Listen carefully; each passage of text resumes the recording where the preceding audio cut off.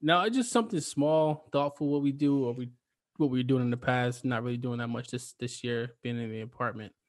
But we would do like, a gift that we kind of talk about. Did you apartment shame? But, was that an apartment shame? Don't do that. I didn't know the back out of it. I didn't know the back out of it. He said, we're not doing much as being in an apartment. I'm living in an apartment the whole goddamn life. You're now tuned in. You're now tuned in. You are now tuned in. You're now tuned in. You are now tuned in to the Juxtaposition Podcast.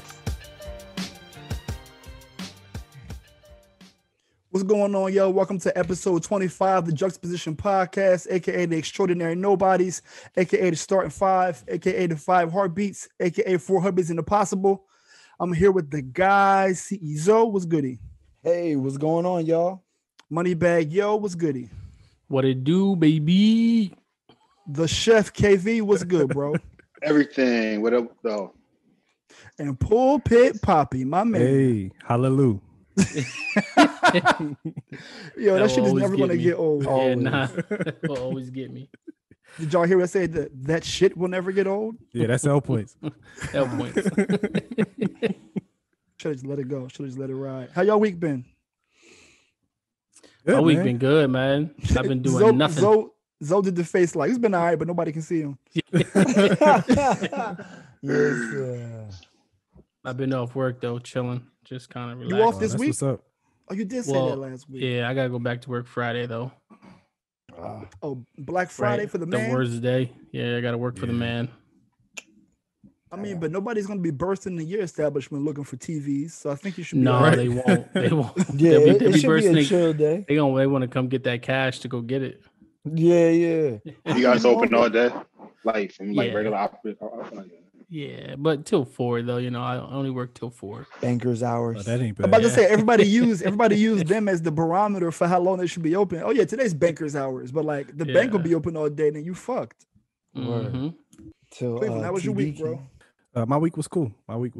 I have a short week this week for work. Thank God. Tomorrow's my last day, and then I'm off Thursday and Friday. Hold on. You mean today, since it's Friday and it's Black Friday today, right? Oh, yeah. Yeah, man. So no work at the end of the week. So my week is great. What did you do? How was your week? Man. Nothing, man. Nothing really. I'm just sticking to my schedule, and I'm proud of that, man. I said this last week, but I've been getting up at like 6:30, like up, like out of bed, getting ready for the day and sticking to my schedule. And I've been doing that for the last couple of weeks. It feels great. Feels good. I'm more productive throughout the course of the day because of it. I really feel like it's paying some dividends. It's giving me some. Are you going to bed earlier too? A little bit. Like I mean, I never went to sleep late in general, but like 10 o'clock, 10:30, I'm in the bed, ready to go to sleep. Oh, you're an adult. Cleveland fledged like that, yo. Even when we was roommates, yo, if we wasn't out at no party, Cleveland just like roll over, covers over his face like I'm out. I'm like, bro, I was talking to you and everything. I'll be out by like 10:30 myself. Yeah, man. Like I was the one at the sleepovers. Like if you went over your cousin's house for a sleepover, whoever went to sleep first got the water poured on their face. Oh yeah, I tell them just do it right now. Let me just go to sleep. Just do it right now because I'm gonna be first one out. That's funny. It's never. That's real though. That's been your whole life. Just going my whole life, yo. At a timely time. I need my rest. James, how about you? Nah, like I said, it's cool. I haven't done much really. Have off this week, so I go back to work at the end of the week. But right now, as we're recording, I've been off, just relaxing and doing nothing. Basically, I like to do nothing sometimes when you got a crazy weeks and you know what I mean. When you got those times to do nothing. No plans. I appreciate those times. Doing nothing is fire. It is. I actually really, really enjoy doing nothing. Mm-hmm. Especially now. I mean, That just season? like I mean, it's like I think as an adult now, you look for those moments when you don't have nothing to do. Yeah. Because every day is something to do. Mm-hmm. Even on days there's nothing to do, you can find something. That's a fact. I feel like if we don't have anything to do, we're probably neglecting something. Like there can be energy put in a certain direction, but you're just like, you know what? Let me just take it easy today because it's important. KV, how about you though, Kev? Week's been great. Just smoothing in, to what was expected to be a Thanksgiving holiday or with family, time spent with family, but that kind of got canceled for the idea of safety and health for everybody. So it's changed plans up a little bit. Now it's kind of like, well, we were gearing up to plan for this thing, and now that's not really so much of a thing. It's just kind of like, well, all right, we get to do nothing now. We get to just chill, I guess. Type of vibe. But it's all good though. Everything has come along. Like everything's coming full circle this time around.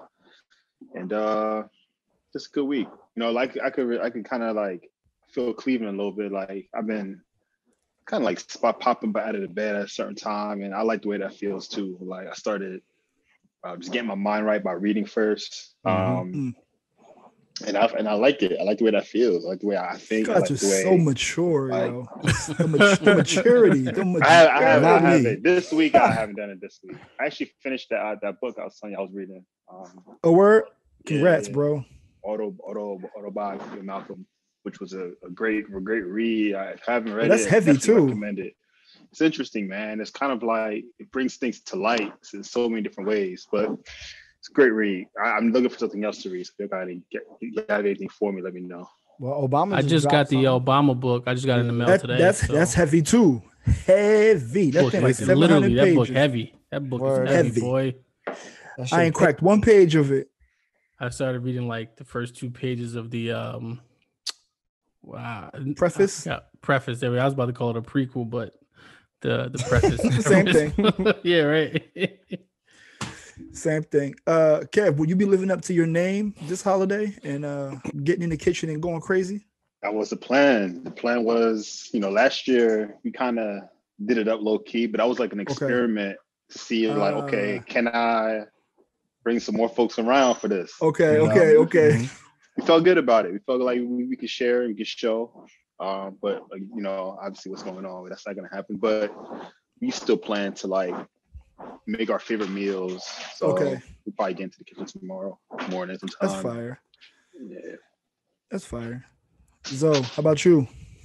The week was all right. It's kind of flat. Just trying to get things organized. I was supposed to be having some good luck after the other week when that bird shit on my shoulder. And instead, I freaking like strained my hamstring playing football in the mud. So I've been going to physical therapy all week, just trying to get myself back. And then just getting ready for, the holiday, organizing, scheduling, stuff like that, regular stuff. I've had more of a frustrating week. I feel like this is the week where nobody want to do their job. Oh man. Okay. No. That's actually a fact. Don't be talking about. Don't be bringing up people's companies in your conversations. Listen, I was at James' job. I was at James' job, but I wasn't at his actual location. I was in Brooklyn yesterday, and it's just like they ain't want to work. Like they all looking like they tell them, "Oh, you gotta stand over here, stand over here." They don't even have the line organized. Like we all 6 feet, but y'all moving people so much that now we all up on top of each other. Like they don't know what they're doing. Yo, come on, man. Black bankers matter, man. Relax. Yeah, well, they acting like they did. My money ain't mattered because all I wanted was my daggone money. And then the lady, got to wait for authorization. She wanted to talk to somebody who I almost hit her with the Martin because it was somebody who was repeating themselves, and I was getting frustrated listening to this person listen to them. And I wanted to, remember Martin was in the unemployment office and he said, mush the nigga at the desk like, man, with the 2 braids, you ain't talking about nothing. With the 2 braids. He's like, get the hell out the way. Like, I was about to do that. Like, you ain't even talking about nothing. Get the hell out the way. Like, I need this lady real quick. So that was me. Like, I was just getting frustrated with it was raining. People act like they can't drive. They act like it's glass falling. It was just James, a bit much. Did you want to step up for your people or no? I mean, everything every situation is different. There could be a reason for what they were doing. This is the second week. This is the second week in a row. This is the second week in a row that Alonzo's coming for something James related. Last week it was his car, and now this week this is establishment. I wasn't coming. I was complimenting. I just said, I'm not really a Star Wars person, so I ain't really into spaceships and shit. Like, that's all. Oh man. Nah, it is kind of crazy though sometimes when like someone will come into your place of work and they don't really know how things operate, but you're doing things a certain way for a reason, but they can't see it. But in their mind, if it's not the way they think it's supposed to go, it's all wrong and it's crazy and this and that. See, but that's the thing. Probably... I'm a vet at this one. You know what I mean? This is because they was new. Yeah, right. They ain't know. Because all right, so let me do. I know the old ways. This is not the old ways. Listen, like, yo, where's Susan? Susan wouldn't treat me like this. Where's you must be new here. I'm like the white dude who called the one black friend just for verification. Like, I'll call James like, yo, this is supposed to happen this way? Because I know this ain't right. James like, maybe.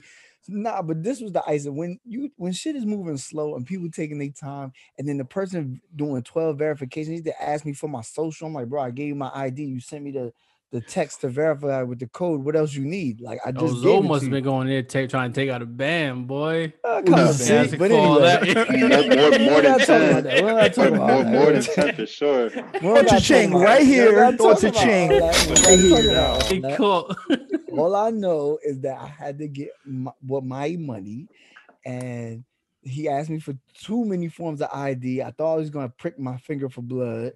And then why get a COVID test for your bread? Exactly. Why he taking all slow? I'm like, is everything okay? I'm asking him through mind you, this is in New York. They got glass, so it ain't no easy talk. I got to talk through the damn thick plexiglass. So then while he's typing all slow, he gonna sit up there.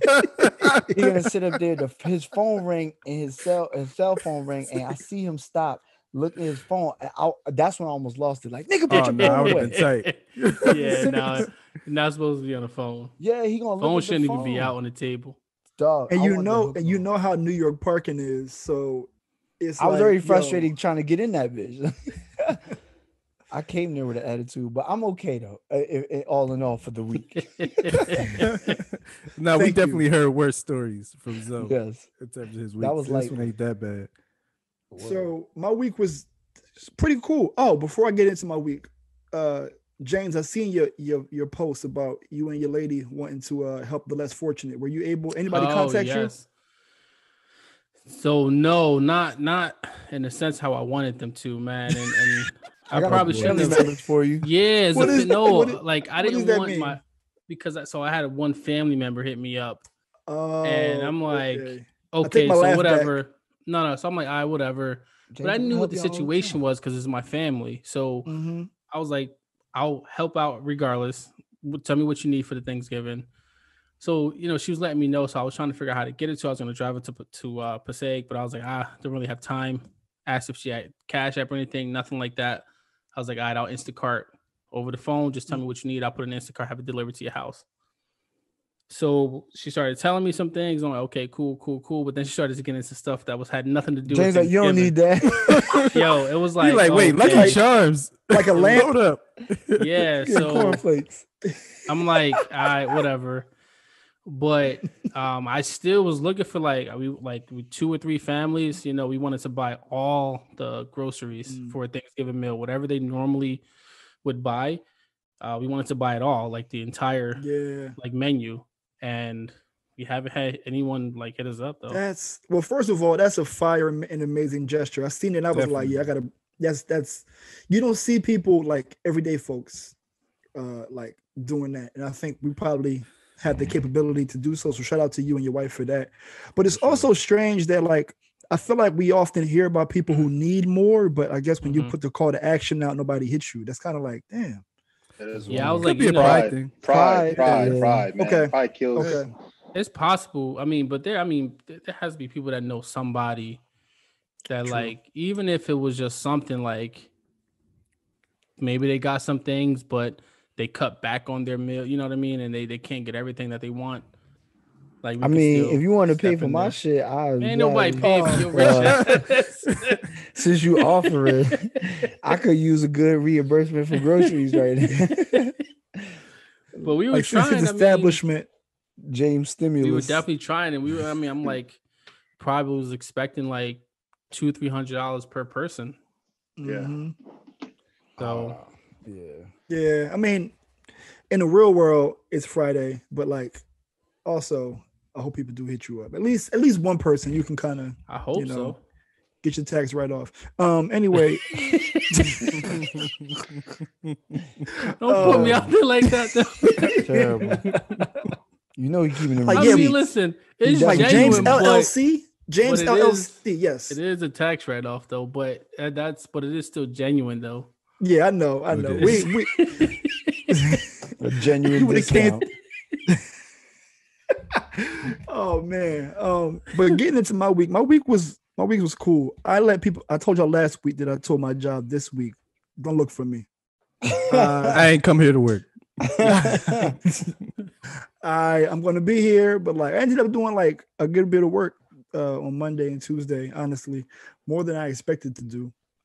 But this week has been spent like preparing. If you're hearing this on Black Friday, that means that the pre-orders for my Chanel hoodies have dropped. I've been waiting for this for a minute. Super happy that they're finally going to be out. But this week is really spent working on the brand. I told y'all a few times that I've been obsessing over growth, what that means, social media strategy and stuff. And this is like a whole new language, yo. Like none of this stuff is something that you can just stumble into. Some people just get big and go viral, and that's the thing. But the sustainability of trying to have an audience is intricate. It's pretty intricate, especially virtually, not being in person. Like you can kind of quantify and see what you got going on, what your movement looks like if you're in person. But you really can't call people together on the internet and be like, yo, let's hang. It's like, no.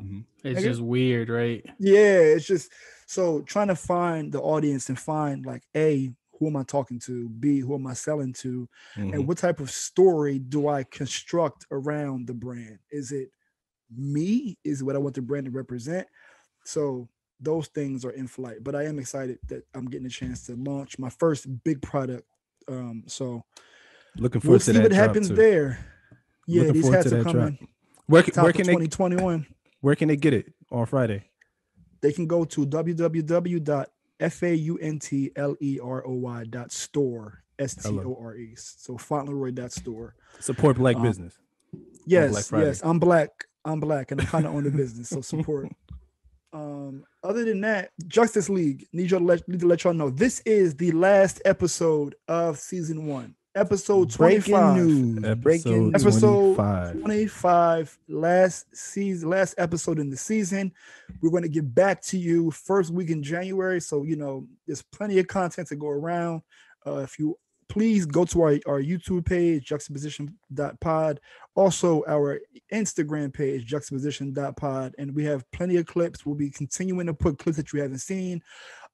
Old content from before we was actually recording. All those things, we're going to be providing you some behind the scenes stuff. So you'll have enough content to go by. But we are going to be taking our little winter hiatus so we can get back to y'all bigger and better in season 2. Definitely. So the question of the week that I have for you all is, with the holiday season approaching, I'm not sure how it is in your house in terms of how gifts are given or insinuated. So it's always said that men give bad gifts, right? Y'all heard that before, right? I've heard it. I don't subscribe. I get fire gifts. Gifts.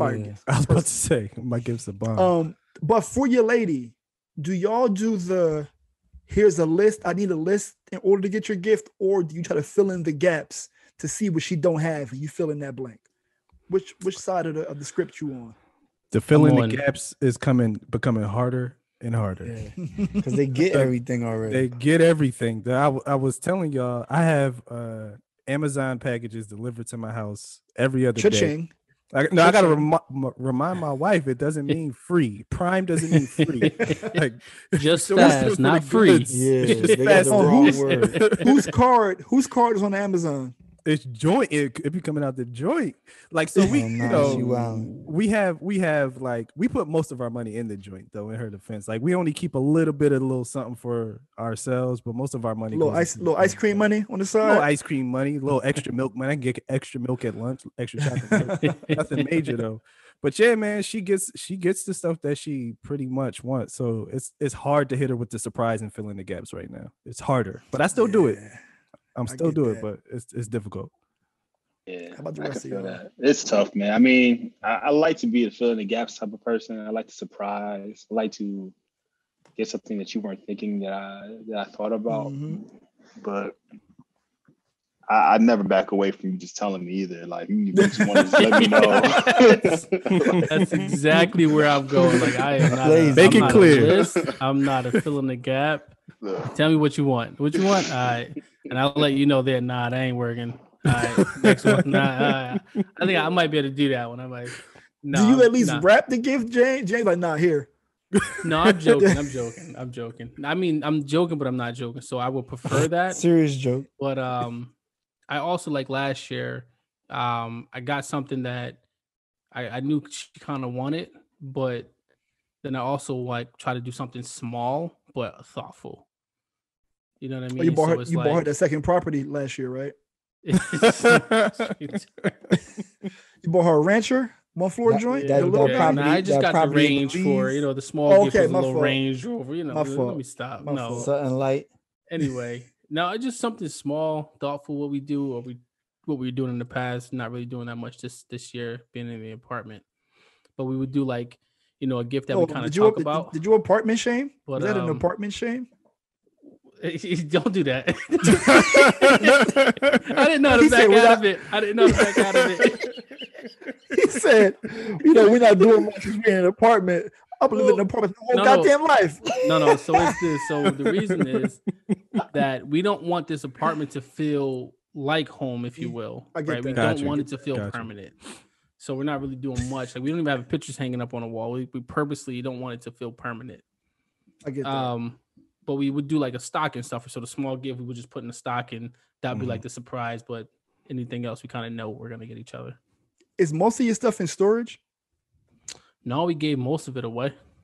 Oh, because you We okay. just kept Okay, that also the makes small sense. things that we needed for the apartment, but everything else we gave away. Okay. And what's I know you were looking. Are you have a I guess the timeline of when you are actually going to secure something again? No, there's no time frame. We still gotta kind of pinpoint where we're gonna live. That's the hardest part right now. Y'all gonna be in Burlington with Zoe and Chris. I mean, it's Everybody in possible. Burlington now. I'm It's on my way. possible that we Shit. might end up in Jackson. Oh We wow! in there too. Yeah. I'm about to make James buy my parents' crib. You about to have you that would be fire because I have a place to stay when I come I home. couldn't do that though. I couldn't do that. Just I just want James. I want Like, James to buy a that's- house so I don't got to pay for hotels when I come back to Jersey.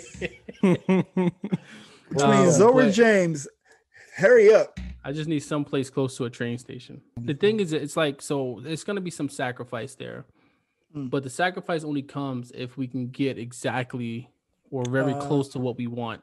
I'm not going to sacrifice that if it's going to be later on down the line we can do this and that. No.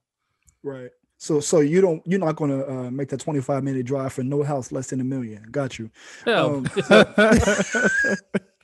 I wish I could say that. So how about you? Which one are you? Are you the fill in the blanks or are you like give me a list?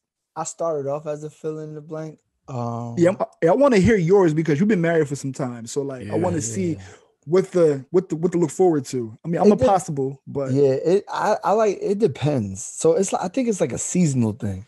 So like depending on, and when I mean seasonal, like is it anniversary? Is it birthday? Is it Mother's just Christmas. Day? Okay, so for Christmas, the last couple of years we've like agreed to, instead of like buying each other gifts, we're like, yo, let's go somewhere or do something. Like that was our agreement. Okay. Because we have kids, so it's like we're gonna spend all the money on them Negroes, and it's like let's just, even though I didn't listen twice, 2 years in a row, although we agreed not to give each other gifts, she really didn't get me shit. But I'm about to say, see, this is I gotta make a hold on, Zoe. This is something I've been telling Zoe about since we've been friends. Like, yo, Zoe is like one of the best friends you could ever have. He does things above and beyond, and then he don't expect, but when that person don't go at least halfway to where he did, like, yo, fuck him. Yeah. Like, yo, bar shit started so good, yo, the compliment. I'm like, keep going. And then I'm like, oh yeah, you're right though. Damn, that is me. He like, nah, like, yeah, I'm gonna hold it down. It's like, yo, she ain't even giving no cardio. That's crazy. Yeah, I wasn't that mad though, because she was mad at me. Like, we freaking agreed that we wasn't gonna get nothing. I'm like, but you know that's like a one-sided rule. Like, if I actually did that, all hell That's break true. loose. So I did do some extra shit. That's when I wound up getting her the iPhone 11 when it first dropped, or whatever one came out. I did it 2 years later. The 10 came out. I got her that, and then a year or two later, I did it again, where we was like, oh, we supposed to go here, and then I'm not doing that. I can't do that payment plan shit. So once, because it bothers me to look at the bill high.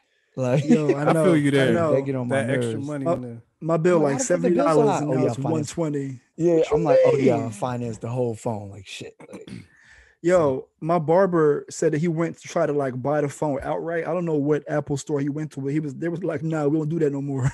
like, they want that interest? What? That's disrespectful. I never even. Is there even interest on those? Like, I don't think so. I don't know. I don't know. I don't know where he going, but yeah. And for pretty much to summarize, like, we'll usually just agree on something. We'll say it like, see, the thing is, I get hit back to back because her birthday in November and then Christmas. So I would have already bought something like weeks prior. See, that's me. Her birthday in October. I feel like I just got the gift of the year for her birthday. Now I'm looking like Danny Dumbface around Christmas. It's like, what?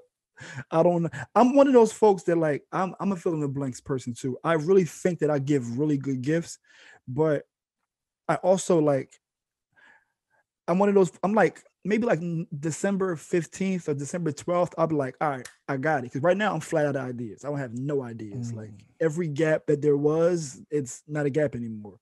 So now I gotta be creative with some bread. Like, let's say if you had a max dollars, right, that you was going to spend. Let's say I ain't going over this number, and you really had no freaking idea. One year I just make origami out of dollars. You could do that, or the little dollar tree, the little money tree, or I did a combination of like one of them dollar store money trees that like you put on somebody's desk, like in the cubicle or something like that. I put like maybe like 100, but like make it look like a lot. We get like a couple of singles or whatever. Make it look like to fill up the tree. And then I literally had a whole bunch of, I like wrapped the dollars in wrapping paper and then just put mad different ones under the tree and then just kept giving to him like another 50. That's dope. Yeah. And it ended up being like 350. Yeah, something like, but it seemed like dope. So much, and it was just still exciting there. So I was like, all right, cool. Because I was tapped. Yeah, I was like, I ain't know what the fuck. I ain't know. Yo, that's fun. Y'all seen the wood, right? Y'all all seen the wood. Yeah. So you know they had the pussy pot. I just said the pot. just give your girl 4 pussy pots full of money. Box pot. The box pot. That's it. Yeah, just make sure I got it. Now that does guarantee you're supposed to get some box after that. Though. Like, see, that's what there you go. I'm about to say, there you go. He needed back something in return. Listen, man, everything is. I gave you the cash. Now you give me the. What you saying, Cleveland? I was saying, what's the best gift you got for your significant other? Like, what's the ring she got on her hand, or like has gotten the best reaction? The damn ring she got on her hand. I mean, yeah, okay, but outside the ring. Nah, that's cheating. He like, nah, that's the best one. What you mean? That's a given though. Yeah, that's a good question. I just gave mine. I bought her a computer, MacBook, because she also has a podcast and she be doing the edits and all that. And her computer was like, "Hey, yo, my man, you're doing too much." And she's like, "Nah, I got to get it done." And you know how when you buy something, you ride it out. Like, let's say you bought your car, like, this is your shit. This is like, y'all been through war together. And then when your car started breaking down, you're like, yo, my man, come on, baby. Come on, baby. That's how I felt about my 94 Honda Accord. That's exactly how I felt. The odometer stopped working, bro. I did not want to get a car. The odometer stopped? It just stopped moving. Damn. I kept driving it for like a whole year. You rubbing the dashboard like, yo, please. Just keep making it. When that thing broke down, it broke down. I was like, all right. I got my money's worth. Yeah, like, you know how when your car breaks down and you turn over and you like, there's no hope. Yeah, you're like, oh nah, this is over. This is over, Chief. How about you, Cleveland? What's your best one that you've given? My best one is at my wedding. is when I did the gift. Each groomsman brought a gift Oh, on I the hours forgot about that. leading up That to the was wedding. amazing. That was that was probably the best, specifically because it was all small, but it was all stuff that she really liked, like the teapot, the teacup, all of that stuff is like stuff she's really into. So I think that was the best. About that. The best reaction I got. Fucking romantic, you. Yo, the picture book. That's the joint that got the tears. One of y'all brought I don't know which one of y'all. I was a teapot guy. I was Mr. Teapot, short and stout. Yeah. But like the one thing that I don't know if I was supposed to do, I get real awkward. So I gave her the teapot, and I was like, should I stay? should I report the emotion? Do I leave? Do I go? I did want to know what the emotion was, though. I'm like, did I hit it or no? But yeah, that's clearly you did. But I'm about to say, ain't that how you? The pumpkin pie. The pumpkin pie. That's my fault. If y'all follow us on Instagram, I put a graphic up about last week's episode, and instead of pumpkin pie, I put pumpkin pie. So pumping. As far as mine was somewhere else. Clearly. It was an error. Freudian slip. This episode called Pumpkin Pie. Fuck it.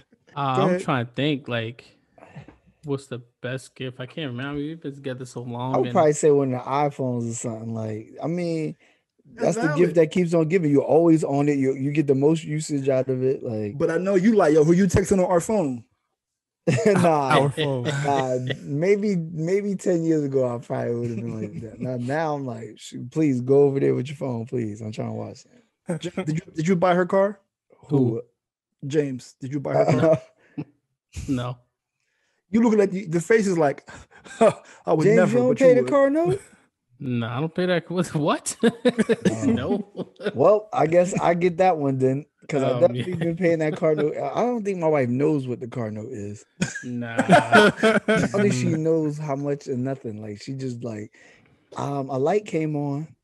Okay, it's working. Yeah, I take these little keys that you gave me this one time. Like, you can have this. Yeah, if you count that, the car, but that wasn't like a holiday or Christmas or nothing.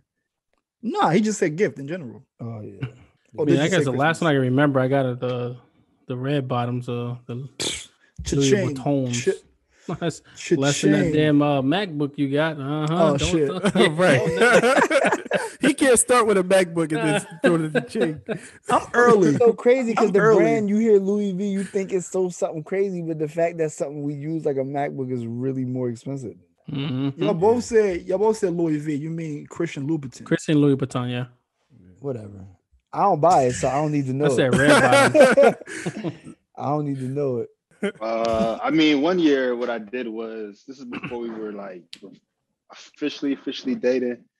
I took a picture that we took together, and I made a card out of it, and I wrote in the card. So it was like the picture was like us, or the card was like a picture of us. It was like a card, and forgot where I found it. Forgot how I even thought about doing that, but it was probably like like, when you think about it in hindsight, I'm sure.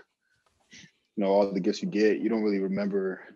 But I just remember that was like the most simple gift that I gave. And that's why I remember that was probably the best gift that I probably gave. And I remember actually her girl was telling her that I'm a keeper. I remember that. Okay. Yeah, that's fine. Those are the winners right there. Those are the winners. Like the real thoughtful joints are the winners. Nah, son, that's a fact. Back in the days when like the resources wasn't crazy, you had to dig in that. You had to dig in that creativity bag heavy. Heavy, man. Those be the best gifts though, man. No, for real. You kind of want to get back to that every now and then, because what? That's what's going on. Yeah, she getting $15 thoughtful gift. $15. There you go. Smart man. There you go. And then buy somebody kids who can't afford gifts for Christmas. Buy them some gifts for Christmas. I mean, exchange I thought he was just saying inexpensive gifts with each other. No. If somebody willing to sell, times ain't that hard, hopefully. Shit, you want to sell me your baby? Hey, man, we all bought kids around tax time. We all purchased some kids around tax time. All right, Zoe, just keep the ball for Zoe knows. All right, so here we go.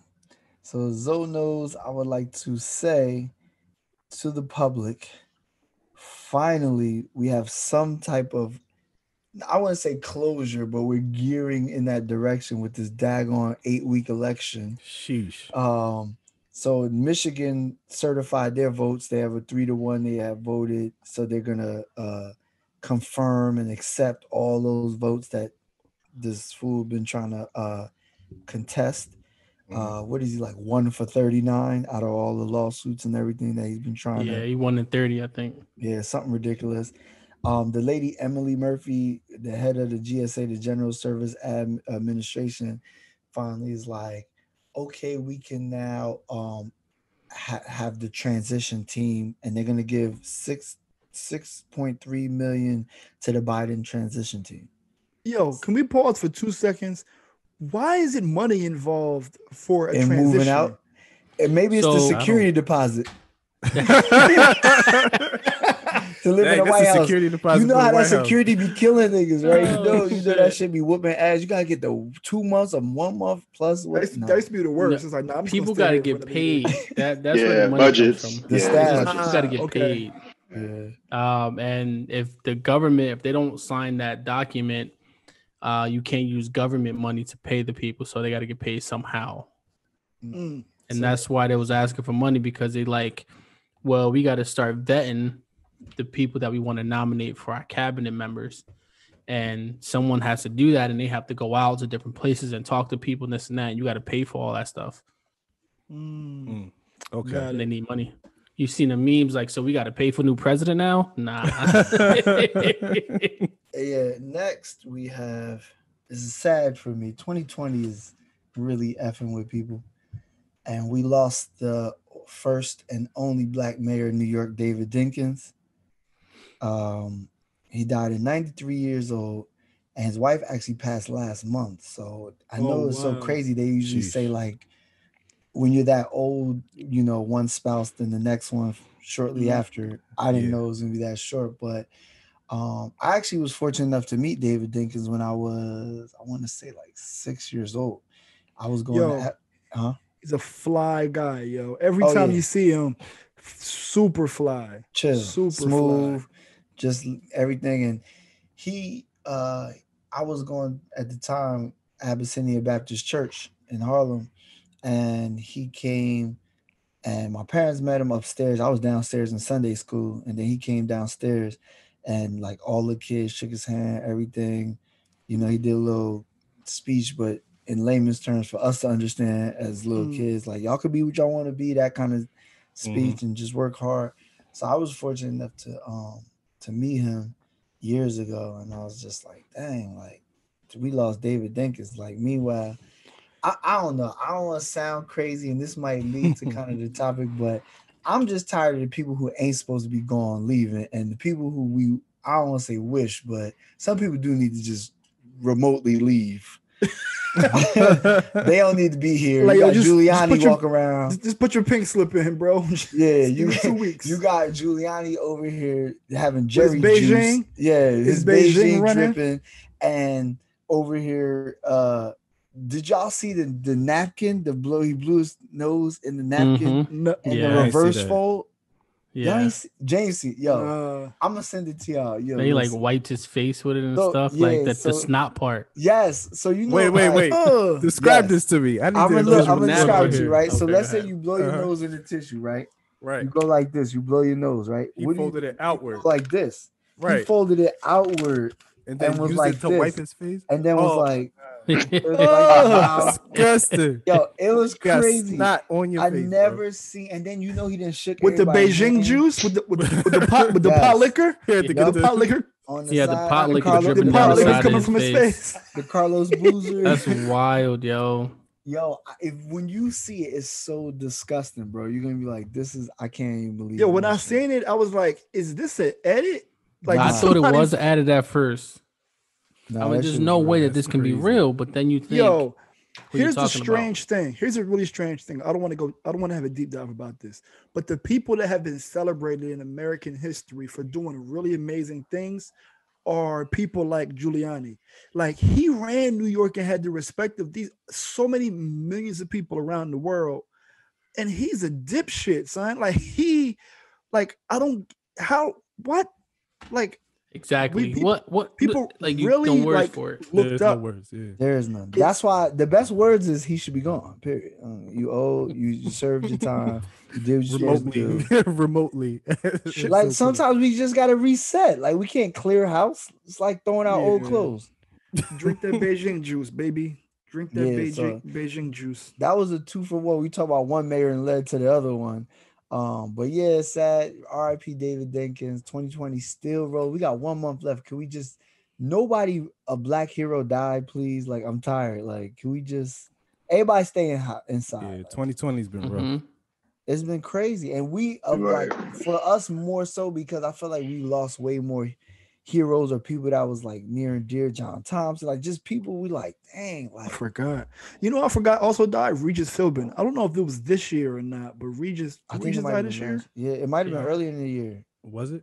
Prior to COVID, and then Alex Trebek. Just people that was instrumental to our upbringing. Like, it's just crazy. Meanwhile, what's his name? Chuck Woolery is out here still look like he's 30. Oh yeah, he got the Fountain of Youth. That's the dude from the Love Connection. Oh, it's Pat Sajak. My fault, Pat Sajak. Oh, Chuck Woolery is the Love Connection dude. Yeah, I don't know where I'm pulling Chuck Woolery from. I don't know how you knew that. That's from Class Act. Remember that? Chuck Woolery.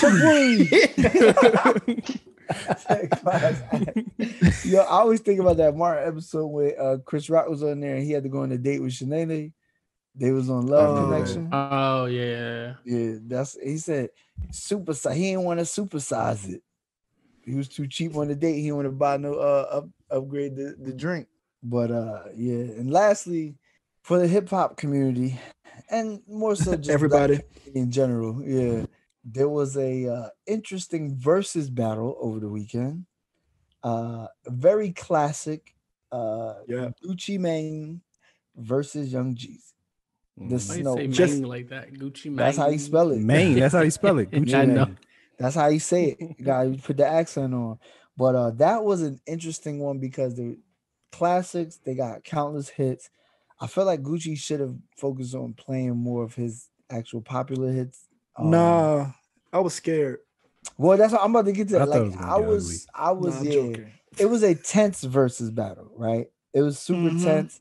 Them being in the same room, the beef. Anybody who knows the history between the two, it was just real history. Edge. Yeah, everybody was just on edge. People died. Yeah. Yeah, were murdered. That kind of deal. So self-defense. So they say.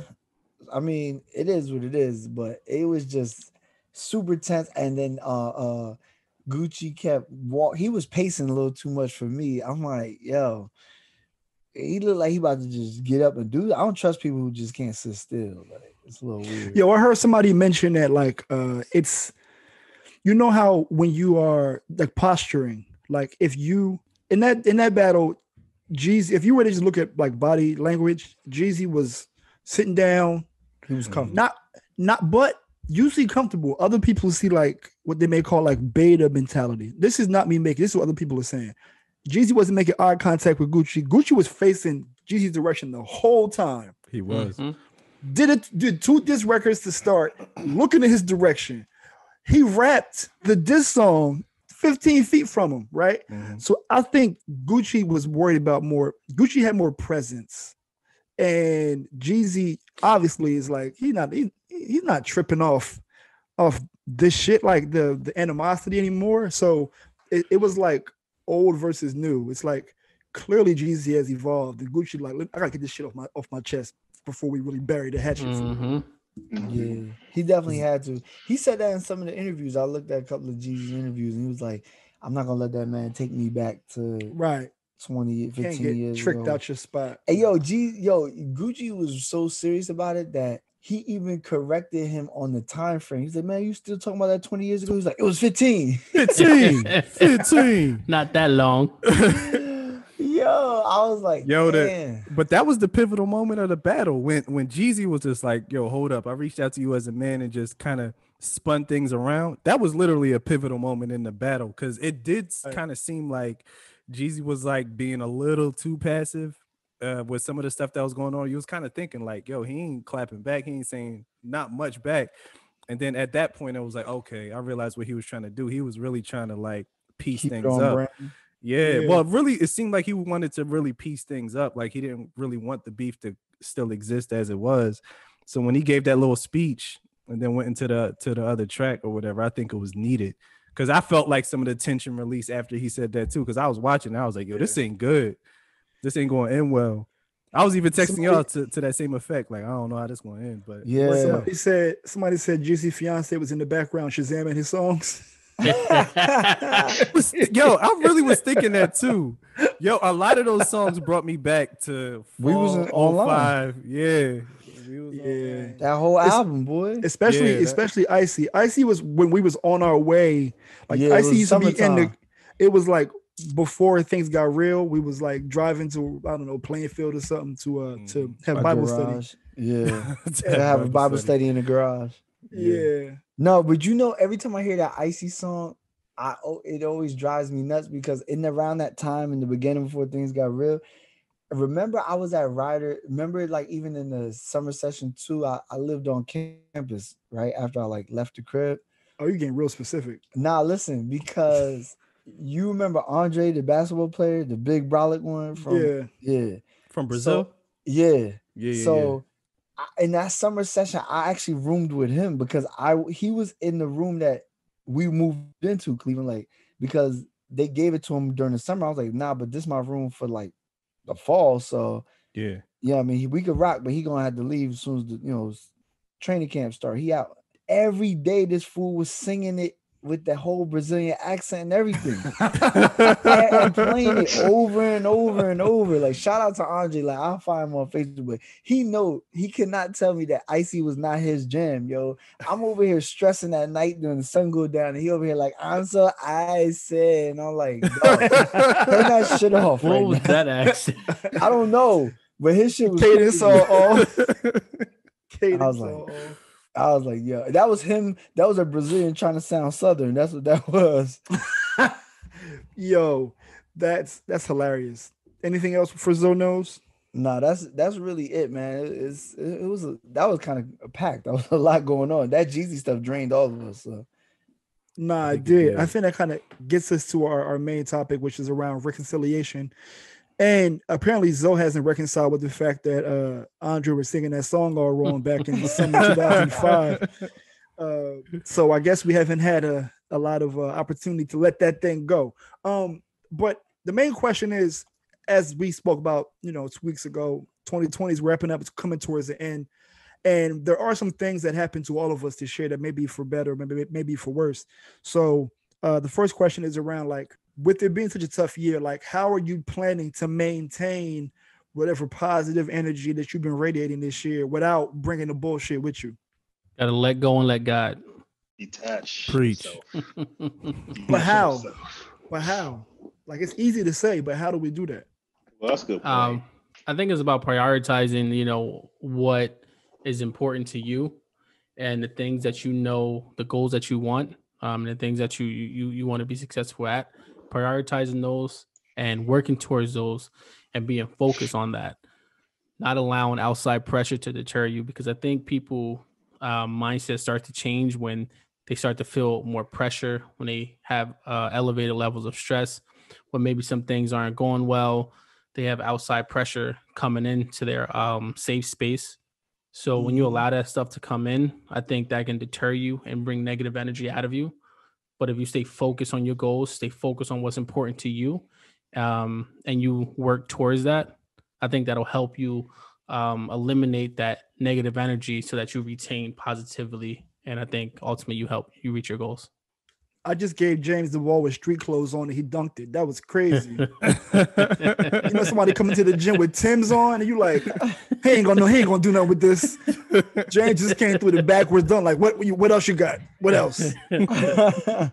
No, that's actually like real facts. But I think that like what you spoke about in terms of trying to block out negative energy and trying to carry on and taking the best parts, I think that's a skill that people develop over time in terms of like extracting the silver lining, because there's some people in my life that like see negative first. They see the negative is in bold letters. The same reason why if you have an Instagram post, you can have 13 positive comments, but that one sting, like, but you have the opportunity to reflect and focus on those 13 good, but sometimes that one bad, like, stick you in the side.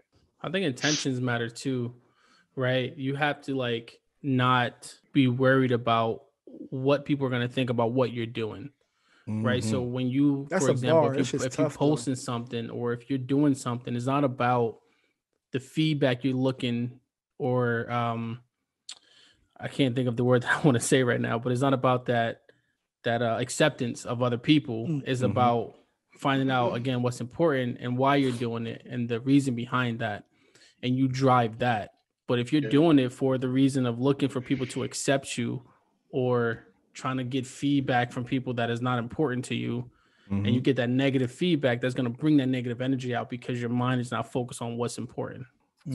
All facts.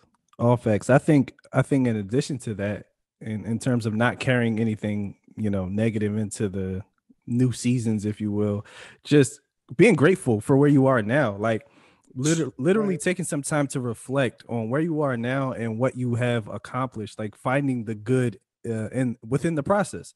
Right. So like, I think about myself and my job, my 9 to 5 isn't all that I want it to be. But the way I look at it is I'm getting paid to learn, right? I'm in a brand new industry. In the position that I'm in, I had no idea or concept of this industry prior to being in this role.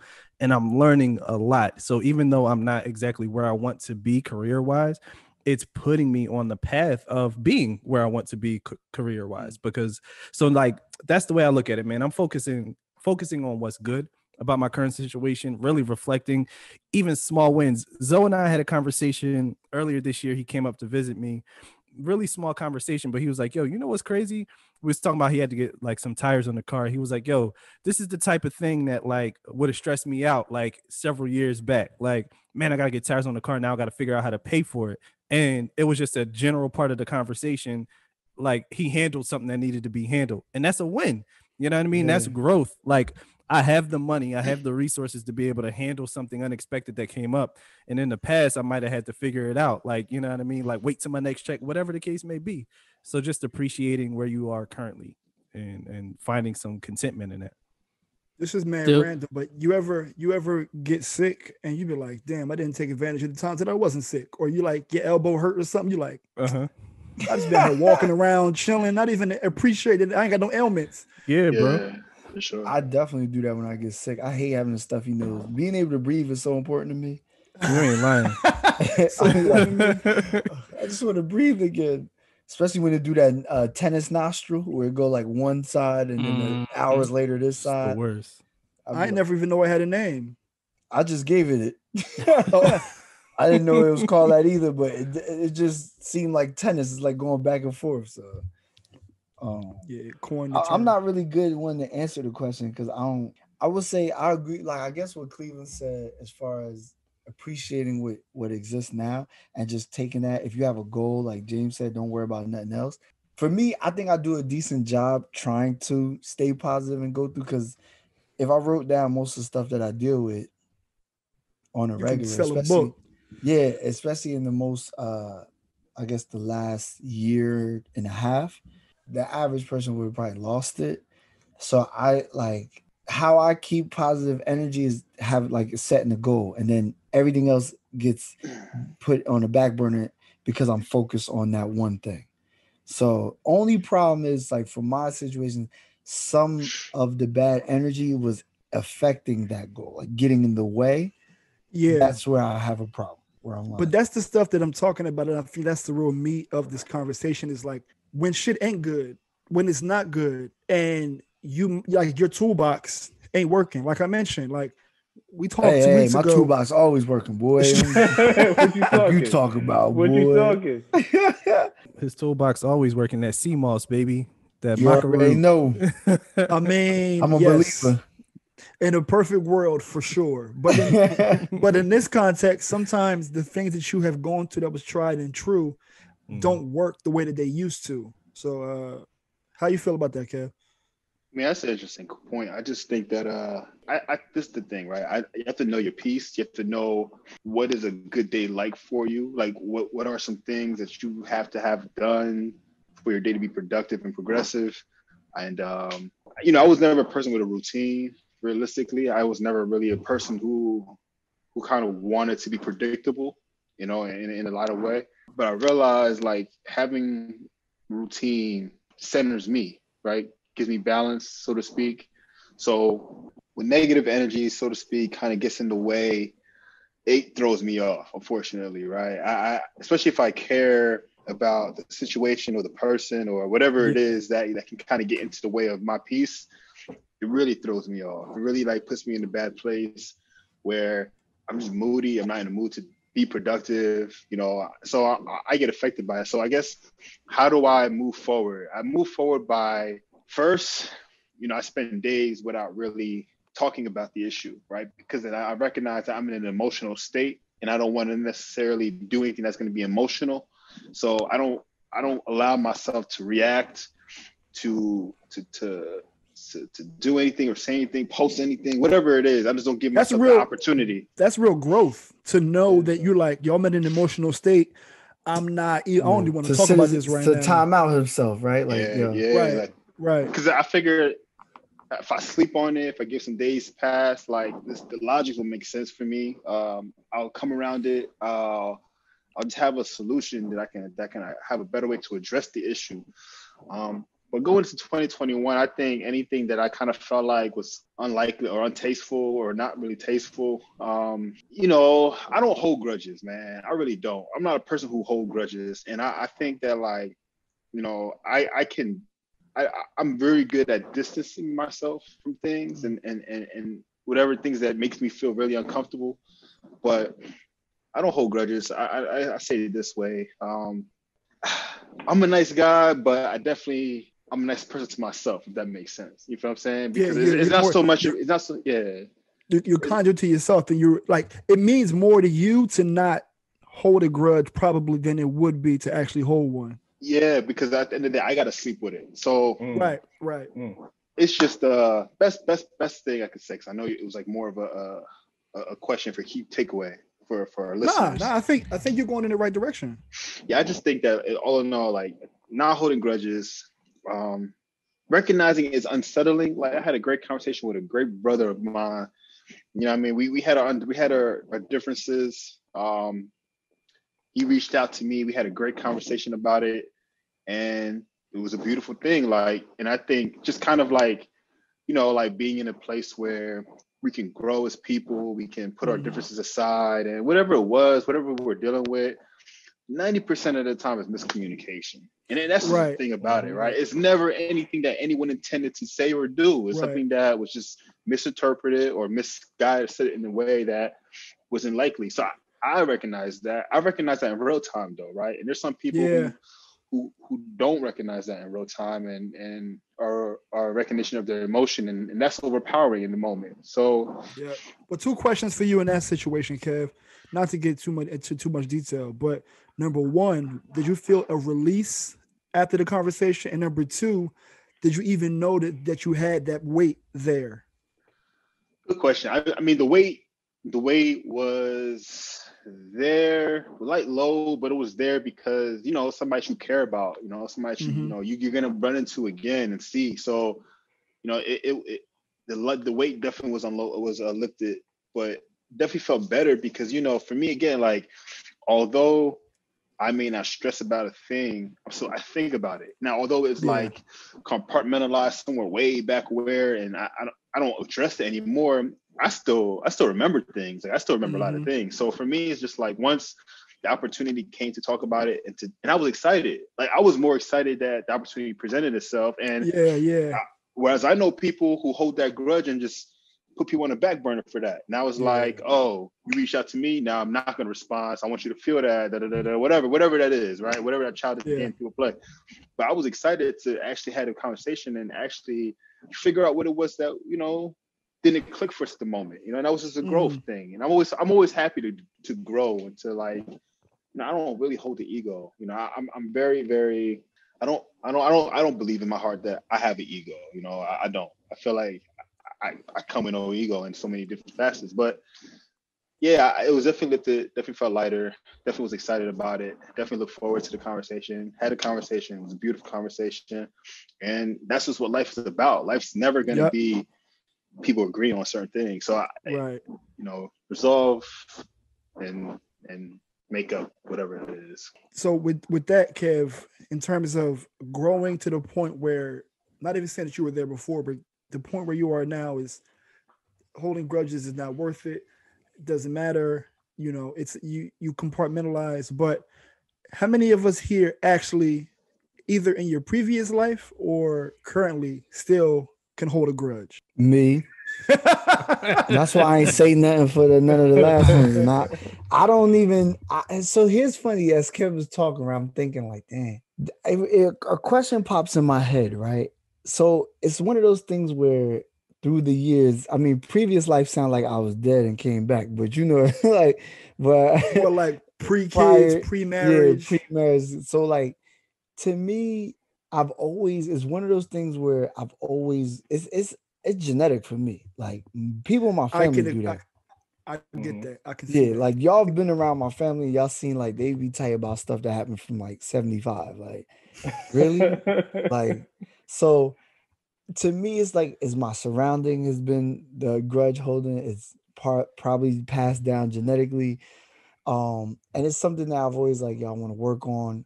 But then every time I say I want to work on it and forgive and not hold grudges, I'm always proven right. Like I'm doing the right thing. Keep holding the grudge. Like send them out of here. Like I don't know.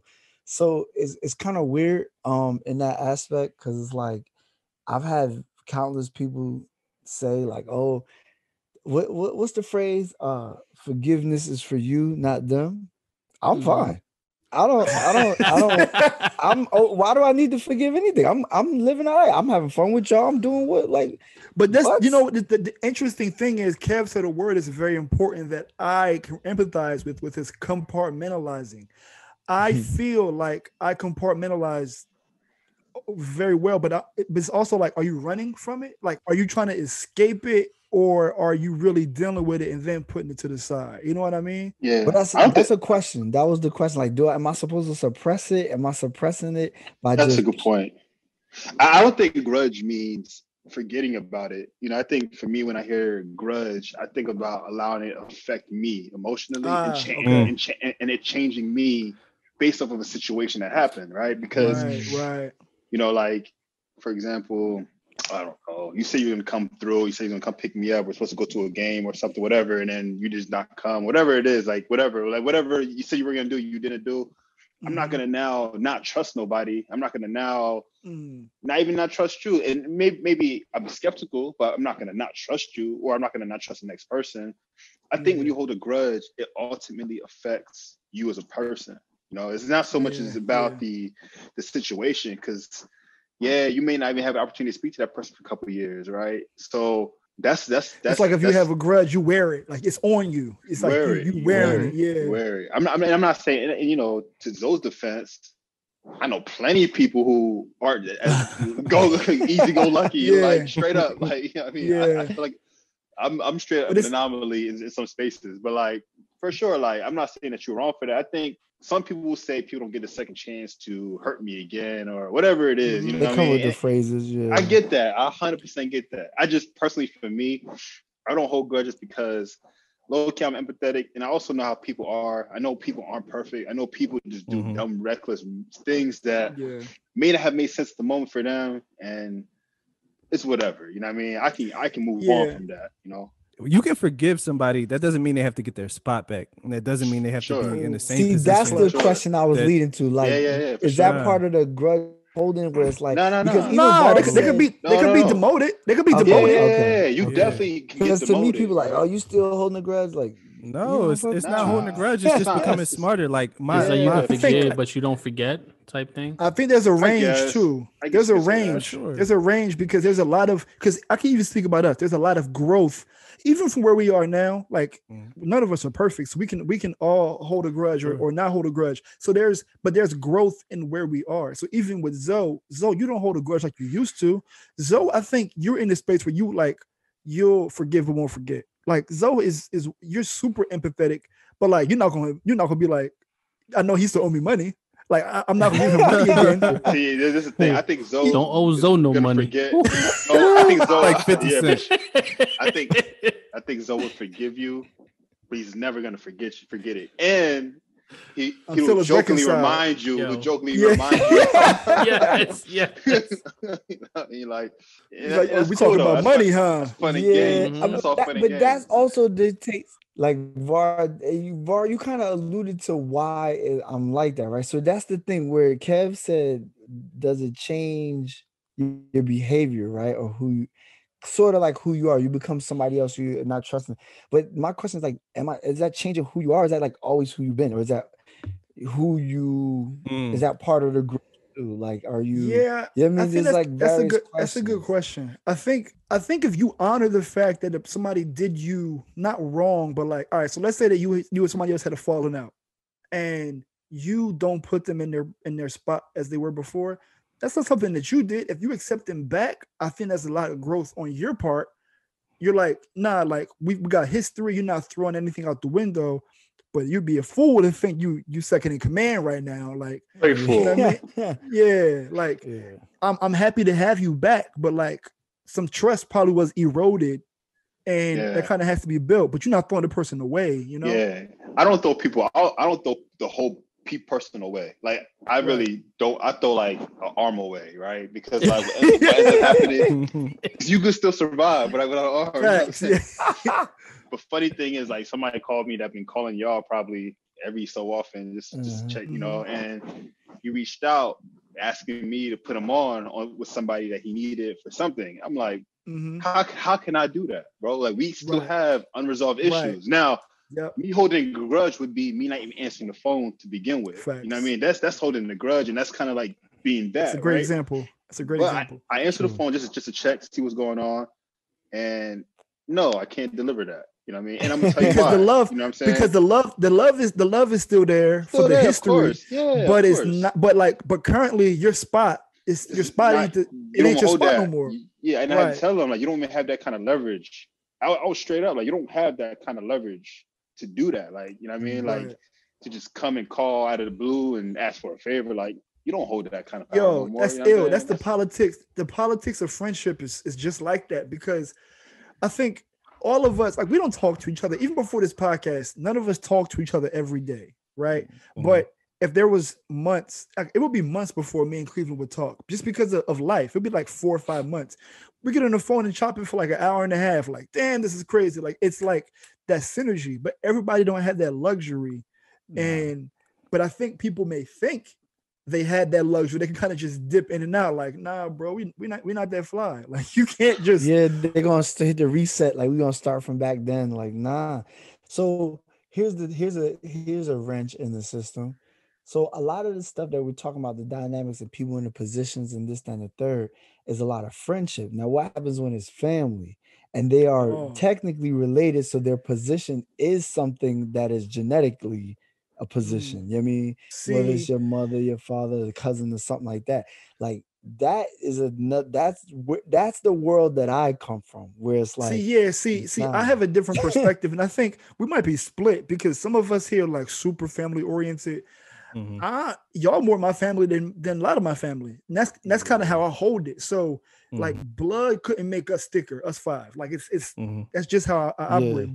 But I know Zoe how tight and how you were born to be tight with your family. Like you have cousins who are like your brothers. So and your loyalty run deep. So I can imagine how that might be tough for you, but I can probably like do without a cousin. For real. Yo, it's kind of like the concept of with family. It's like this is somebody who has done me wrong or something, and I have to see them on a consistent basis, or I have to deal with them, whether it's just at Thanksgiving or whatever. And I've had a situation like that. They weren't family, but this is somebody that I still have to have interaction with, even though they did something dead wrong. For me, the forgiveness came in because, like Kev said, like I got sick of every time I had an interaction with this person, it stole my joy for the entire day. Like I didn't want to do nothing. Like I was just, it drained me. So that's why I was like, yo, I have to learn to forgive this person just so that they don't have that power over me anymore. I don't want to have a conversation. But what is it that you say to yourself that make you forgive? Like they don't know no better, they slow. Like no, honestly, it is a bit of empathy. It's literally like whatever. They dumb as hell. They don't get it. They dumb as hell. Honestly, when it comes to a point where it's like it doesn't make sense for you to still be angry, or it doesn't make sense for you to still be coming at me that way, it's like you got to consider like that person has gone through something else that has nothing to do with me, that's causing them to act towards me in this super negative and like volatile way. And that's what I had to accept. And I had to accept that I'm never going to get an apology from this person. They will never see the past in the same way as me.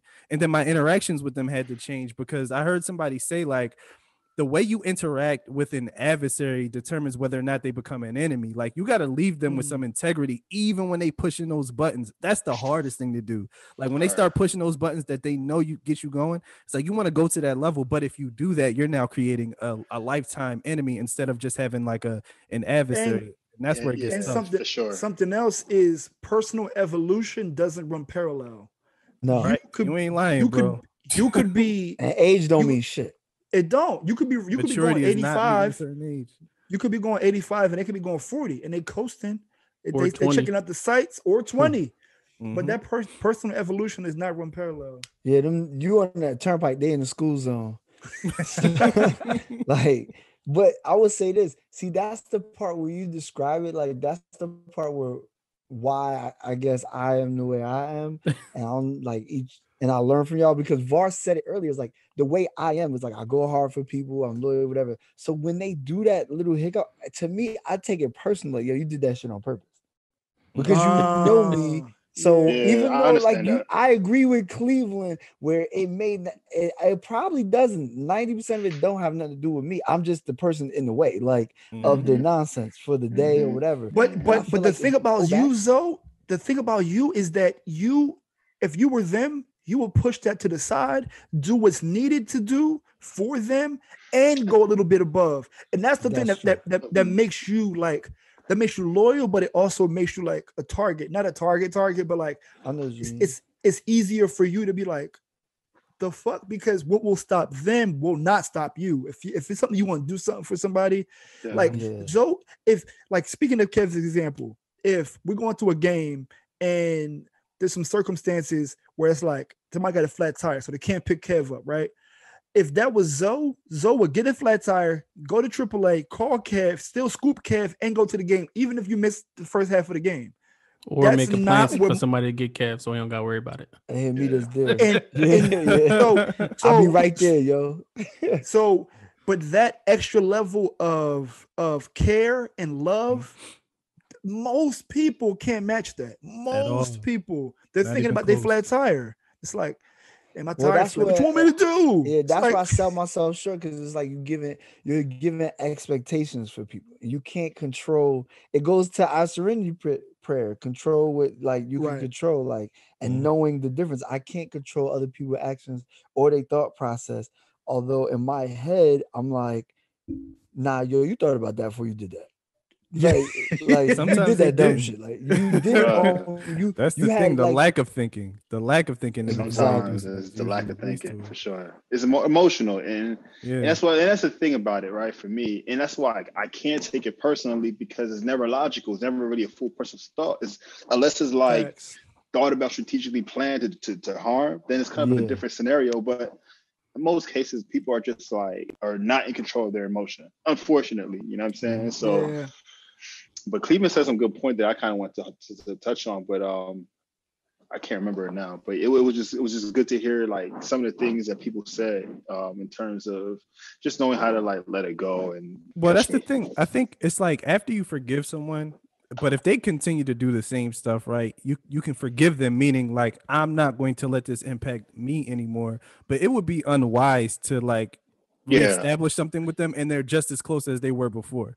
because then you setting yourself up for failure. Like if I keep loaning you $10, you say you're gonna give it to me on payday, and you never give it back to me. I'm not loaning you $10 till payday. Yeah. You're the Can't do fool. that. You're the fool. Like I'm cool. I'm cool that I gave you that money, and it doesn't bother me anymore that you didn't pay me back. But at the same time, I'm not going to give you more. Yeah, I can't do that. You gotta accept that stiff arm. Like, and that's where people try to make you feel guilty. Like, oh, you holding a grudge. You can't forgive me. Nah, I do forgive you. I'm just not going to do the same thing that led us to this point where I couldn't stand you. Well, Yeah, James, when you gave Elon Musk that seed money to start Tesla, I'm not sure if you got it back or not. Man, listen, I will hold a major grudge, boy. Like, straight up, right? You ain't lying. Yo, if you get that money back, James, you call me. We be right there.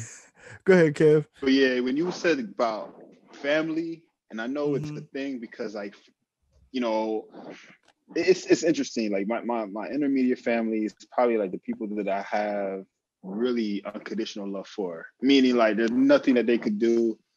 Like they could push me in the wrong direction, but like I've practiced my unconditional love on my actual family, so I kind of know that I'm capable of doing that. I know what I'm capable of doing in that way because I actually practice that. But it goes back to saying what Cleveland's saying when you're saying, like, you know, you'll be not wise to put yourself in that same situation. It's kind of that, right? It's kind of like.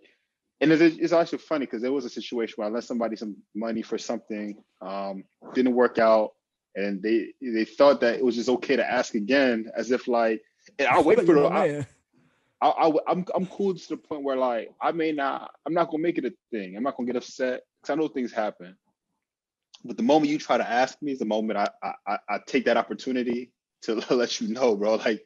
Like that's my way at that moment to let you know that.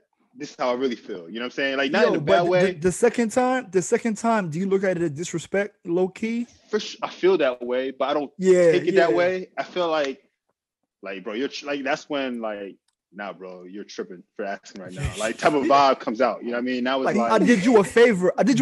by not bringing up the first one. That's where I feel like it's intentional because Kev, like, yo, you knew as you was about to say that sentence, you was like, I hope this nigga don't remember that I owe him the first time. That's the crazy part. Let me just try it. Like, nah. Yeah, man. For family though, it's like cousins happen. Listen, I love my cousins, but they get thrown away too. I throw those bodies out. Like, straight up, like, and I know I've lost anybody, but it's just like, you know, it's like, listen, man, like, we're all grown up now, and responsibilities get really fine and focused as you get older. So I'm not as broad as I used to be with my with things, right? So like how many times have I brought a cousin around? I've never seen any. Never seen right. I'm processing. I think that's crazy because Bar's true what he said. Like, yo, I've seen everybody on here cousin at some point besides Bar. I never met. Y'all see my sister. Y'all see my dad. Y'all see my mom. That's it. Mm-hmm. And occasionally with them couple of friends that came up that one time. Oh yeah, back in the day. But like, like I keep it like that. But I think it's number one, it's a testament to the love I have for y'all, and like I didn't need friends when I came to California. Like, it was tough because, you know, you got some day-to-day people, but like nobody can compete with y'all. Like, it's not even a thing. So, but when it comes to actually building relationships, my dad and my mom used to tell me all the time, I've been blessed. So I've always had really good friends. So when you have to not replicate that cycle, but when you have to have other people, I can't put anybody out here in a solid slot like I can with y'all, right? So if there was somebody out here that, like, my expectations were like lost on, it's like I could throw you back in the river. It's like, damn, this didn't work out. But like my heart wasn't in it. You feel what I'm saying? So I mean, how you feel about that, Cleveland? Being away from home, right? Same exact thing, bro. My dad, he still talks about this. When y'all came to the room prior to the wedding, I was getting ready for the wedding. Well, y'all was in the room, and we was just talking. Like, we were just having conversations about what we experienced in college, what we want to do in the future. And he just sat back. He was like, yo, I'm just so impressed by your friends. He was like, all of them are so smart. All of them are so polite. He was like, you have a really good, solid group of friends. And I honestly felt the same way moving here. It was like, it's hard to make new friends, man. You can't really vibe with everybody like that. Like, you can't really even have real conversations with people. I remember there's one person, and I was like, all right, well, maybe we can be cool. And then he lost me right away because as he was talking to me, he was like, well, wait 1 moment. I'm about to drop some knowledge. I'm like, first of all, who says drop knowledge? Right, Second of Gabe. all, like, right. I'm like, yo, like you the smartest person ever. So it just threw me off. Hold this gym right quick while I right. I'm about to drop some knowledge. I'm like, bro. But like, so that's the thing. Like, it's hard to replace. One thing I kind of regret a little bit, like, is I felt like I didn't take full advantage when I was still in Jersey. Like, I think about that all the time because for me, it was like I had a Maya, she was young, and it was like a lot of times I didn't really know. Like, everybody have kids. I'm like, you know what I mean? They want the baby running around at this joint. I'm gonna just chill home. Like, you know, nobody, of course I know that now, but like that's where my head was at that point in time. Like, yo, like, you know, I mean, they just try and drink, they try and chill, they just try and cut up. They might not want me there with the baby running around. And I do regret that, like, that period I was saying no a lot. Like, you know what I'm saying? Like, they'd be like, oh, we having a cookout. I'm like, nah, we going here. Nah, I'm not going. So now I like regret it. But, you know, it's cool to have this platform where we can all still come together. And then you never know what the future holds, man. Maybe I will move back to Jersey and have that time to spend with y'all again. But yeah, man, nobody's really getting close up here. How about you, Kev? I will say, you out of town. Oh, go ahead, Kev. Yeah, I'm about to say, Kev, you in Baltimore. But you kind of out of town, but like that's kind of like old stomping grounds. Yeah, too, right? it's interesting, but like I've been kind of reconnecting with old friends, and it's been interesting learning people. Because, you know, I feel like I'm not the same person that I was when I was first here. You know, I'm completely not. You got to think about it. I done became a whole Greek, became whole married. It's like so many things changed in my life after I left the city. And when I came back into the city, you know, and, you know, like, I don't really like talk like this all the time, but like, you know, I feel like I've seen a lot of things. You know, I feel like I kind of like see some things in this world where kind of gave me different perspectives on a lot. So, you know, when I come back and you come back to an environment where people that you kind of left here was here, you think about I left here in 08-ish, right? So that's almost 12 years. So like a lot of people who kind of still been here for like almost 12, what was that? That's about 12, right? 12 years, yeah. Yep, 12, yep.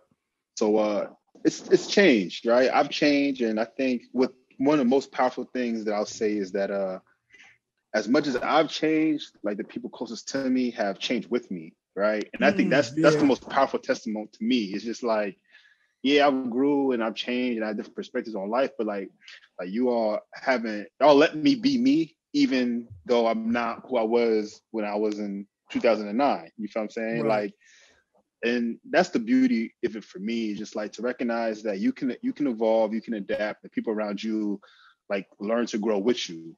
Right. And that's more testament to me than time. Right. I think time kind of hinders relationships from growing sometimes because, you know, someone may have their own way of thinking, you have your own way of thinking, and timing just doesn't kind of mesh together well, unfortunately. But yeah, I mean, just to say the least, like I was just having this conversation not too long, and I'll keep it short. But I said to myself, man, I'm really blessed to have the people that I have around me, like the people that really love me and know me. I'm super blessed for that. I'm super thankful for that because, you know, you don't know that until you start like navigating your space, and then you start running into people that just don't like you for who you are. Right, you know what I'm saying? Right, so it's kind of like, oh. Or don't grow at the same rate that you do. You kind of outgrow them. Yeah. Yeah. Well, I would say my parents have always said that about y'all. Like, yo, your friends are made they're like extra sons. like yo, like I always love when they come over. They talk directly to y'all. Like it's not like a, you know what I mean? So what's going on? Tell me about this person. Who you dating now? What, you know what I mean? Even prior to hey yo, relax. Who you dating not now? You I know specifically. That was a shot. A little bit of a jab. No, I was saying prior to us getting married, but hey, right now you just happen to fit that criteria. That's all. I'm a possible. But like I would say, I'm gonna tell y'all a secret, right? So I sabotaged James leaving because I was like, nah, nigga, you're not gonna leave me dolo. Kev gone, VAR gone, Cleaver gone. You ain't Made going. me feel bad. Word up. I said, damn, what I do to everybody? Like, I know I ain't that damn bad. Everybody keep rolling out. I'm like, yo, James leaving, Chris leave. I'm wilding. Like, I'm doing something different. Like, then it's you and Reek. You, Reek, and Frank left. That's it. If Reek don't even come out the house, you gotta drag him out. I gotta call him 3 times, and then he be like, all right, Zoe call me 3 times. Maybe I'll call him back.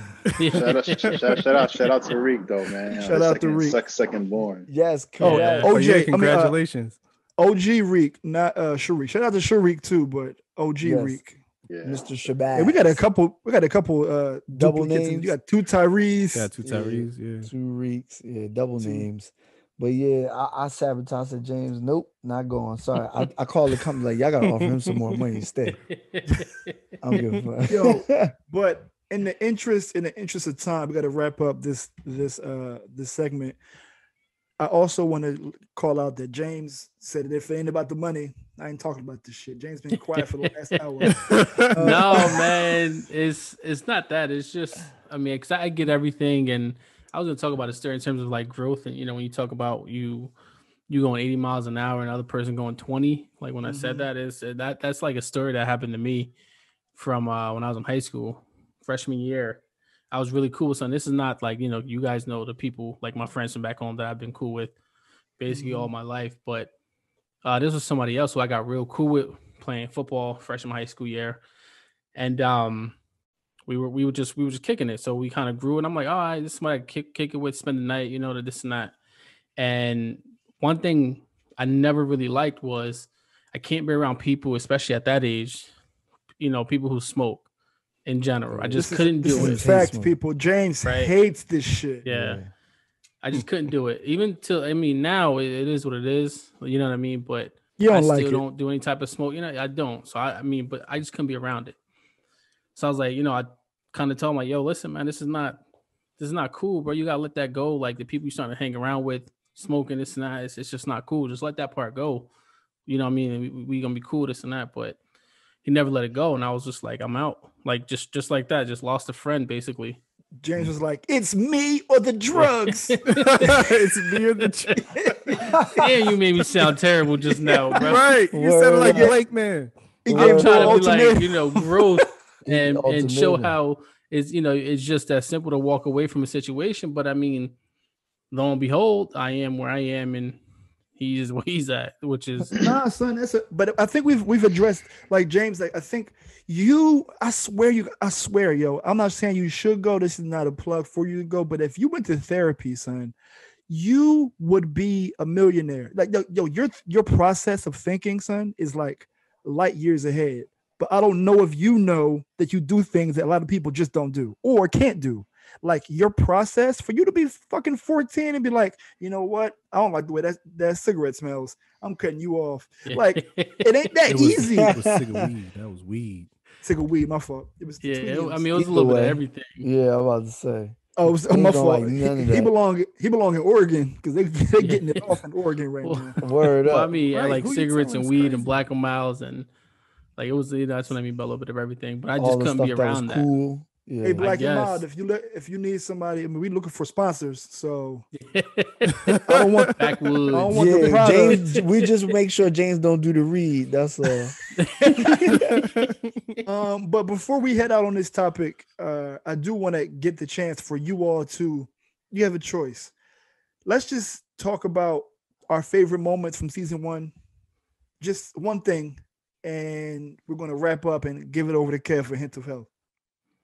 Man, my favorite still from that last episode when you try to throw yams out and we came at that net. Oh yeah, the people stand with y'all. The people stand with y'all. Yo, it's crazy, bro. Like, there's no way. I don't think we had an episode like that where everybody responded to one thing right away, and it was in unison. Same reaction. I don't like it. Yeah, I don't like it. Just letting y'all know that shit right now. I don't like it. That's crazy, man. There's so many moments. My favorite moment from season 1 is Kev actually said something a few times during the season that like really helped me, and it was be confident in your best. Like, just be confident in your best work. Yo, that's empowering. Like, trust your hard work. Yeah, like trust your hard work, because like a lot of times you're in positions where like you don't really know how you're measuring up in someone else's eyes. Like you don't know how they're perceiving what you're doing, and just going in there and knowing like, yo, this is me. This is my best work. I'm going to stand firm on that. That's really empowering. So I think that concept that Kev presented this season was is my favorite moment. I like that. The one I go to is how y'all all met y'all ladies in the Let's Get Married episode, like how y'all decided that these were the women that you were going to decide to spend the rest of your life with. Very inspiring, yo. Something else I think we take for granted is the fact that y'all four are married. Like we joke around, we reflect on a lot of our personal journeys, but like y'all have a real story to tell with, you know, your connection with your ladies and your wives and things of that nature. So I think hearing more about that is always something that brings me joy. So I think that Let's Get Married episode was pretty dope, and like hearing the origin stories of how y'all all connected. I remember that episode.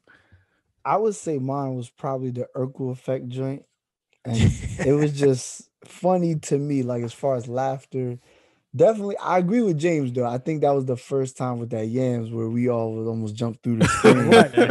I was like, "What?" So that was the best reaction. But I think like as a whole episode was like jokes and just I think because it was humbling. Like you could tell your humble experience of how we all liked somebody and got rejected and this, that, and the third. Yeah. It kind of exposed us. And that Urkel episode is episode 8 for the record. Episode 8. Yes, the Urkel. And the Let's Get Married episode is episode 5. Okay. Yeah. And then 2024 was 24 was the yams are trash. What is getting cut? Yes, yams are trash. So but yeah, that and my story that VAR was a part of that blind date I went on. Man. So like he witnessed it. Cleveland witnessed it. Y'all witnessed that. Because to me, the more I think about that situation, the funnier it is to me and how crazy it was. So that I think that episode was like very, very interesting. For me, it was the episode 2, which was Dear Black Women. Yeah, we talked. That's a good one. Yeah, that's a fan favorite. Yeah, we talked about how we can do better with protecting Black women, and it was good, man. I remember like we talked about it. I remember we talked about just some things that Black women are dealing with, like fibroids, and I remember like just it being a conversation. Major shouts. I still get people that be like, "Y'all was talking about fibroids." I'm like, "It's my man Kev." You know what I mean? It was us, but it was my favorite because it showed our diversity. Showed that like we were making an impact through our voice, and I felt that at that time. I felt like this is our purpose. This is what we're here to do, and I know we have fun all the time, and I'm all for that, and I think that's valuable. And I just think that it shows our versatility to be able to like really have real heart-to-heart conversations that really mean something to people, especially the people that we know very closely. And that's when I knew like we were really talented. That's when I knew our context was kind of like, solid in that way.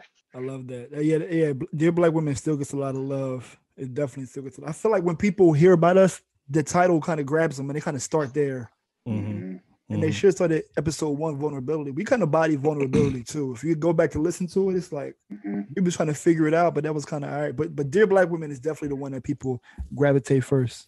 Now we're going to give it over to my man KV for Hint of Health. So for today's segment, Hint of Health, today's feature segment is called Non-GMO. So for our non-GMO segment, we want to just kind of like divulge and debunk any myths that may linger around the health space. Given the idea that we're around the holiday season, I know after this, you guys will probably hear this after Thanksgiving Day, but just kind of moving forward into the New Year, into the Christmas Day, into the New Year's, just thinking about some things to keep in mind. So, many supposed holiday hazards are like at a high tempered amount of like celebration, like one of the myths that I'm going to divulge right now is sugar makes kids hyperactive, right? So have been more studies to show that people think that like sugar makes kids super hyperactive. There was a study that showed that in Indiana University, shout out to the Alpha chapter, that all of which show there's no link between sugar and hyperactivity. Even kids are like, it's interesting. Like, and I thought that was kind of like, I think kids have natural energy, in a lot of it actually, but kind of just like reading this research, you kind of just try to point out the idea that it's not sugar sensitivity as much as it could be like an attention deficit disorder, essentially. So they're trying to like correlate the idea that it's not sugar. Sometimes it could be something deeper than sugar. So raise your kids.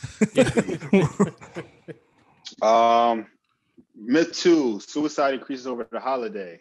The weather's woeful, right? Relatives are rude and melancholy moods abound, but contrary to what people think, suicide is actually more common around the world during times of the year that are warmer and sunnier. So the holidays aren't the only time when people associate suicide. I think that's because of the family and then you really have, if you're in a bad situation, I think depression and mentally, that you start to reflect on the things you don't have. And I think people associate the holidays and suicide rates. And there was some like things to kind of go around to say that, there was a conductive study in the US that showed that holidays, including Christmas, the 4th of July, and birthdays are not preferred times to take one's life. So people don't do that around the holidays. They do it around nice weather. Why is that something that I want to? Yeah, it is. I'm going to do 2 more. Eating at night makes you fat. While eating late night has been associated with obesity, midnight munching does not cause obesity. You should be afraid to have that midnight snack anymore because it's not so much about like eating late before you go to sleep. It's how your body stores the energy and what do you do with it the next day. So there was an article that was citing several studies, and I'll get you guys the sources that suggest that, the result of too many calories overall are not just the holiday treats, are not just like, just not the thing about eating it. And then the next day, if you continue the behavior, then obviously you can like kind of put yourself into the weight gain category. But another thing I want to kind of mention under this category is create a behavior that's sustainable for the holiday. Great example is the other day, my wife, I'm probably gonna put her on blast street. She hasn't worked out in a month or so, maybe more. And but then what's funny about that is that you realize that people are really challenged when they haven't really been physically active in a long time. It's like it's in a coma type of vibe. Like she just can't do it. It's like not that she can't do it, it's just that you have to get motivated, and then you start thinking about what you're gonna do, and you start thinking about how hard it's gonna be, and you start thinking about the last time you went, and then you start comparing, man, I struggled to do that, and I'm definitely gonna struggle. So you start thinking about all the wrongs that's gonna happen. The best advice is go and spend 10 to 15 minutes there. Just practice getting into the habit of just going, right? Just show up. Don't do anything. Stretch, act like you're doing something, and then walk right out. Right, but the idea is just driving there or walking there or whatever it is. It's like you have to really like reprogram the behavior to move in the direction that you want. And the only way to do that is to motivate yourself, right? And not scare yourself. So don't demotivate yourself thinking about all the reps you're gonna have to do to make up for lost time. No, motivate yourself just by showing up and then do something. Show for 15 minutes, next day show for 25, 35, and then kind of like slow walk yourself back. Small steps, really take small steps. Something that we want to leave people with is going into the holiday is really start slow. Don't just do nothing at all as the holiday approaches. Calories are going to be increasing given like this the festivities that's going to happen. Just create yourself a habit. So after the holidays, you're already kind of like took a stride and you're already moving in the direction you want to move. And enjoy the holidays and be safe. I think that midnight snacking doesn't cause obesity is going to be a big hit for folks who I eat midnight snacks all the time. So yeah. but yo, something as simple as if you have a system in place, you can snack at nighttime, but like tomorrow you're gonna get your workout in, but not killing yourself, just having that routine to like just do what you're gonna do anyway. See, people are not gonna do half of that bar. They're gonna eat the midnight snack and say, Kev, I can eat the midnight snack. No, what I said was, I said, eat the midnight snack. No, I know what you said. I'm telling you what they're gonna say. They're gonna say that you said it was okay. I can eat this. Kev said I can eat the midnight snack. And then he also said that you're in a coma if you ain't work out. At this point, you're a vegetable. Or maybe you should eat a vegetable. I don't know. Like you a sweet potato. You a yam, and nobody likes yams. Anyway, here you go. Oh boy. We did have one question before we wrap up for season 1, which is around the stock market. So, James, go ahead and take it away.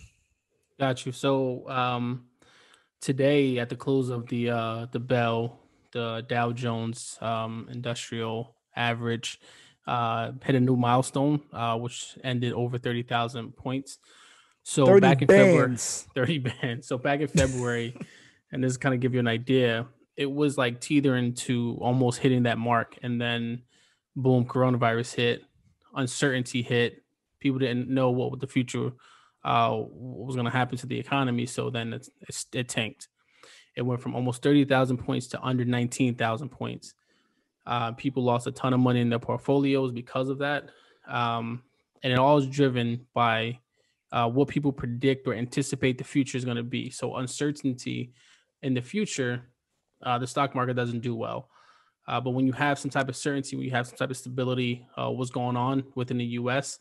At its highest power, most importantly, then you have more certainty and people have more trust in the market, more trust in the economy, and more trust as to that things will get better. So they start investing now so that when things do get better, they get better returns.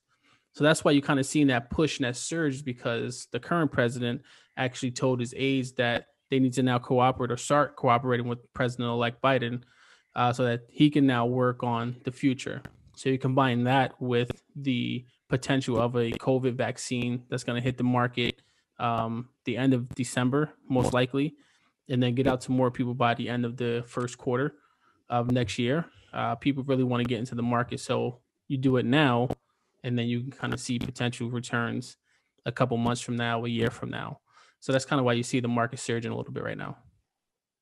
And that's in direct response to Donald Trump being officially ousted as president. Essentially, yes. Evicted finally. Because when you have Trump saying that there was voter fraud and he's trying to challenge everything, and the GSA is not signing the paperwork for the transition team to start working on things, it puts that transition team behind. So they can't physically do anything if that's not signed until January 20th. Literally, no matter what. And if that's the case, then we don't know what the future holds because they have no data as to what's going on with the coronavirus. So now they have to get that data, and Kev can tell you this. When you get data, you just don't know what's happening. You then have to study the data to truly get what's going on, to then devise a plan as to solve whatever problems are out there, which would take a month or so. So now that they're cooperating, investors have a little bit more courage as to what's going to happen in the future, and they think that it's going to be good, and the economy is going to reopen. And also Biden came out flat out, said that I'm not shutting down the economy. That's also a good indicator for investors. That's a vote of confidence. People want to hear that. Thank you for that, because I always wonder, like, why it go up so crazy just because there's a new president? But now we know. Just to let you guys know, Tesla's been holding me down. Jump in that real quick. I actually I want you to share about the presidential transfer. I didn't want you to share about what's going on with Tesla, because just want to throw that out there, man. Just, you know, I don't get paid till Black Friday. I'm just putting that out there. I mean, it's been doing pretty well. Even when the market was going down a little bit, Tesla was still going up. So that's kind of like the sexy stock right now. Well, I should make sure I should invest in some Tesla stock so I can flip that and put it down on the down payment for a Tesla next year. But yeah, thank y'all. So as we wrap up season 1, we had a lot of great moments. We can't wait to give you more and more content for season 2, bigger and better, more interactive. We want to hear from you. Please follow us on Instagram, Juxtaposition.Pod. On Instagram, and also check out our videos on YouTube, Juxtaposition.Pod on YouTube as well. But until then, we will give it over to Zoe for the Serenity Prayer. So I definitely want to say thank y'all for all tuning in this first season to the Juxtaposition podcast. We greatly appreciate your love and support, and never ever forget, as you go forward into the new year, into the holiday season, especially if you're dealing with family that you can't stand, you must ask God to grant you the serenity to accept the things that you cannot change, the courage to change the things that you can, and the wisdom to know the difference between the two. And Amen. with that, Amen. and with that, we'll see y'all next year, 2021. Love, Peace. peace, and soul. Oh, my bad.